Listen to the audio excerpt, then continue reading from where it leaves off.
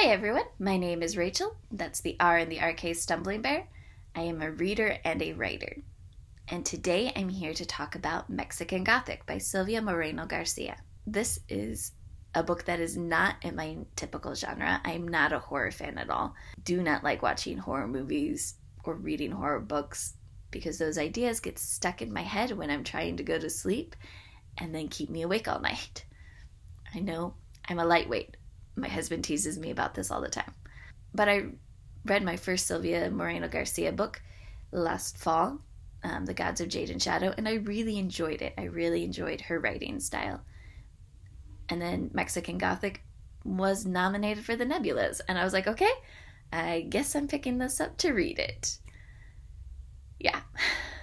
So I picked it up. And I had watched some videos, so I had an idea of what was coming, which made it a lot better for me.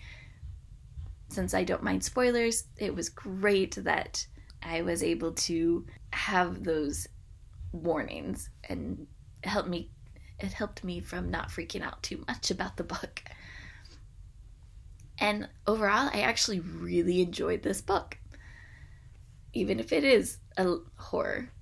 And I think in this book, again, Moreno-Garcia's writing really shone. That's something I love about her, is the way she engages the audience as she is showing us the world and what the characters are doing.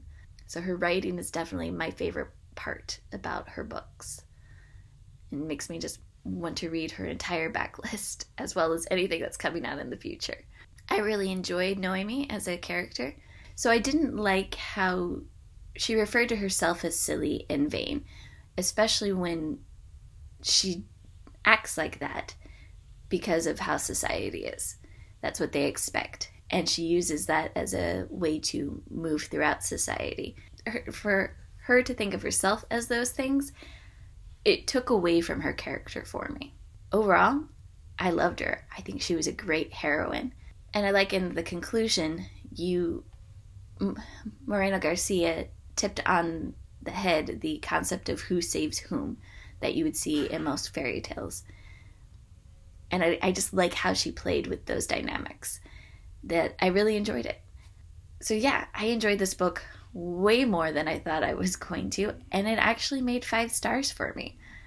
And I think it might end up being one of my favorites of this year. At least so far, it's one of my favorites of this year. The main cover is gorgeous. So if you have read this book, please leave me a comment. Let me know what you thought of it. Thank you, and have a good day.